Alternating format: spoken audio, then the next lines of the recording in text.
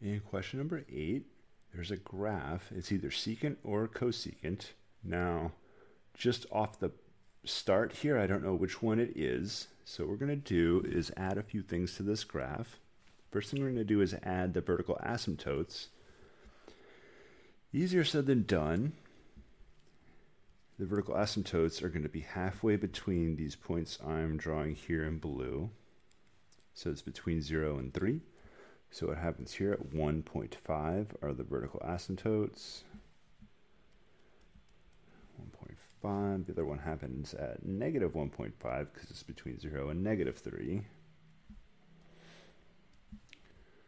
Okay, so what we're going to do next is draw the cosine or sine function this is based on. Vertical asymptotes turn into x-intercepts when you reciprocate. 1 over 0 reciprocates to 0. And those are also incorrect. Let's see, we have negative 5. I'm thinking of y coordinates now. Negative 5 and 3, halfway in between, is negative 1.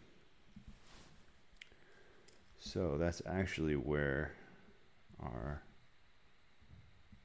x values would be. This would be the old x-intercept.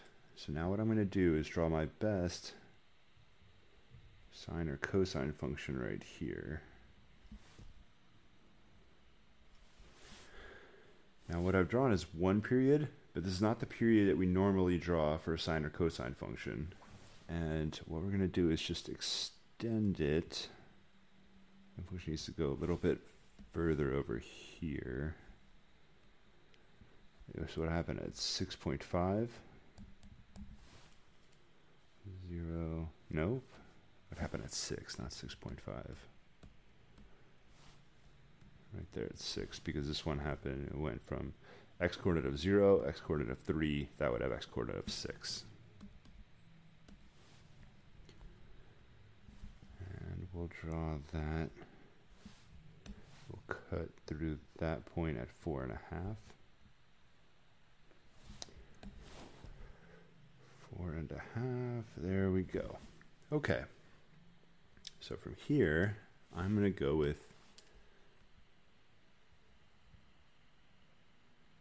this as a period of cosine.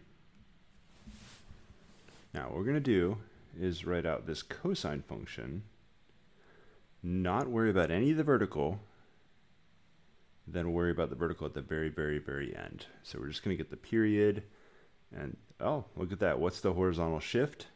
Can you see? Horizontal shift, it should start at x equals 0, and it does start at x equals 0. So let's turn this one orange.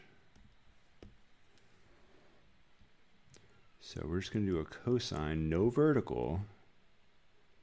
So we have little a, this x minus h. All right, so we said there's no horizontal shift, so all we need is the period a. Period is 2 pi over a. Now, what is our period? It goes from 0 to 6. So our period is 6. It is 2 pi over a. So we're solving for a. So we'll multiply both sides by a. Divide by 6. So 2 over 6 is 1/3. By keeping that pi in there, we have pi over 3.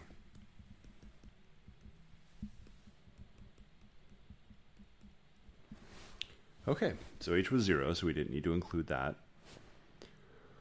What I did here was graph what would have been the regular cosine function with no vertical transformations. Oh, that's a pretty bad cosine graph.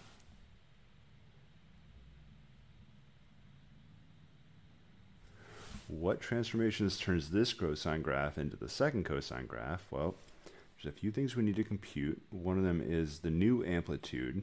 You want to be careful. It looks like it's 3, but it's not. And the whole total height is negative 5 to 3, which is 8. So our amplitude is actually 4. So Big A is going to be 4. That's the amplitude. There's another thing happening, which is a vertical shift, and it's shifting down 1. Okay, so the tricky part is the vertical shift happens after we reciprocate.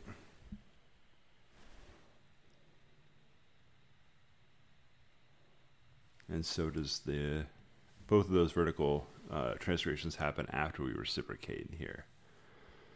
So we're going to create a new function, which is we want to reciprocate now. Reciprocate 1 over cosine of x is secant of x.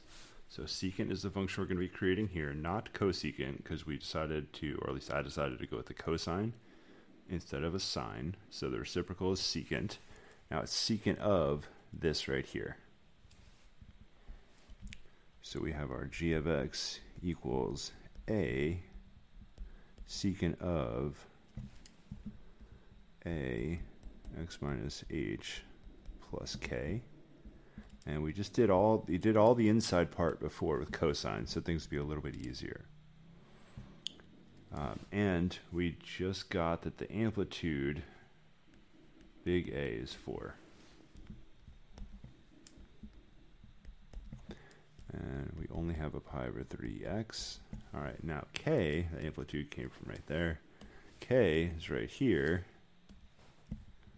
K is -1. So it's plus a -1. And that is our graph. The original black graph that was here and wrote all over it. It looks kind of crazy now, but that's the original graph that was on here. If I come through and erase everything, that's this graph that we're looking at here.